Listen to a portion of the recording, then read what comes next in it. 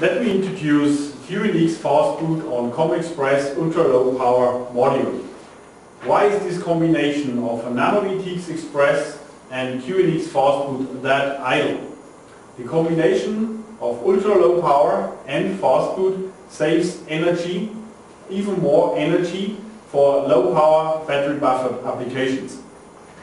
Applications in the real-time environment for controlling automotive, also medical handheld devices, battery buffered systems. The boot time is below 1 second. I will show you this.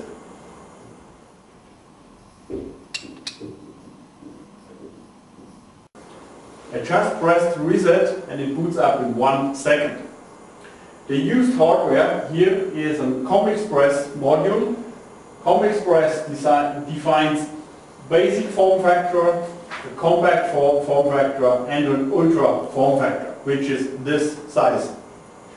For evaluation here we have an evaluation board for COMEXPRESS, which gives us the possibility to test a lot of hardware environment, and we have the possibility to select between an onboard firmware app and an external one for easy evaluation of QNX Fastboot.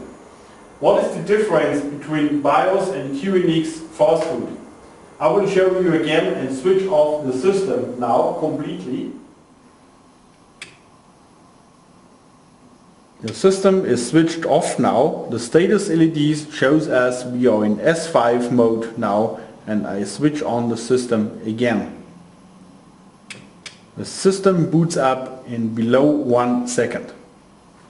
BIOS and hardware detection on a typical BIOS costs a lot of time during boot up. On a Fastboot system like QNX Fastboot, all this initialization is skipped and only the needed driver are loaded. In industrial embedded world, a fixed hardware environment is given. That's why this solution fits optimal in this environment. If you want to know more about it, just visit nanoETXexpress.com for more detailed information. And I will boot up the system once again. It boots in 1 second. Thank you.